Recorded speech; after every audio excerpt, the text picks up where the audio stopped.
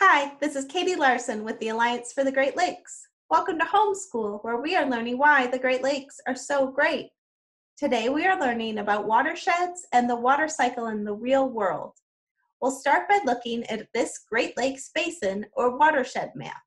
A basin or watershed is all the land that drains into a body of water.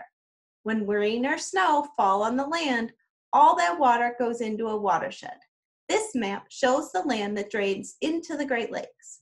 All of the water that falls on that land eventually drains into one of the Great Lakes. The legend on this map tells us which color represents each of the lake's watersheds.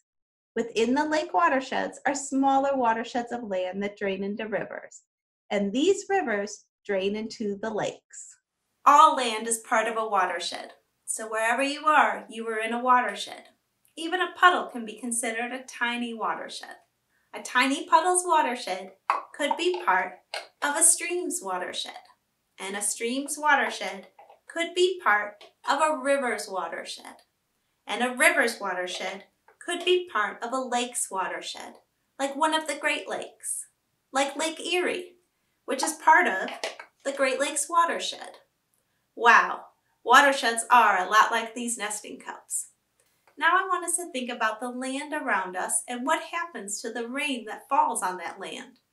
Where does the water go? What do you think happens to the rain in your neighborhood? It's all part of the water cycle.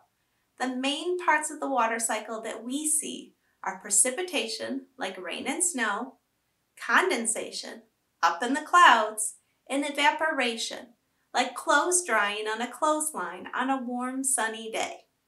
But I want us to think about what happens to the rain and snow that falls on the ground.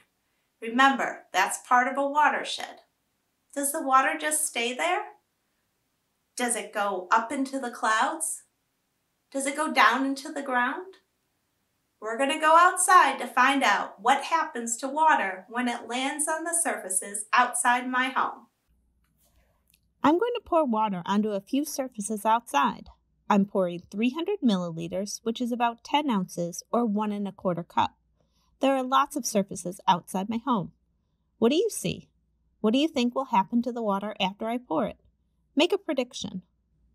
We'll start by pouring water on the grass. I have 300 milliliters of water, and I'm starting a stopwatch to time this experiment. Will the water seep into the ground? Does it form a puddle? Will it evaporate? What did you notice? It's only been 13 seconds. Did all of the water do the same thing? I'm noticing some of the water is flowing down the driveway, but it looks like most of the water disappeared into the soil. Where do you think it went? Our second test will be the curb at the end of the sidewalk. Wow, that moved quickly. That was only about 5 seconds. What did you notice? I saw the concrete get wet, but a lot of the water started flowing, kind of like a tiny river, into the storm drain. Lastly, I'll pour water on mulch and ground cover flowers. Look closely. What's happening to the water? Did you notice any changes in the soil? That only took about 10 seconds. Let's head back inside. Let's discuss that experiment. What did you notice when I poured water on the different surfaces? What were you wondering about? I noticed that the water on the grass and on the mulch and flowers seemed to seep in or infiltrate. I wondered what happens to water when it goes underground. Do plant roots take it up? Does some of that water become groundwater? When I poured the water on the sidewalk, I noticed that it formed a tiny river that flowed into the storm drain. It seems like some surfaces allow water to seep in. The term for that is permeable surfaces, like grass and mulch, soil and sand.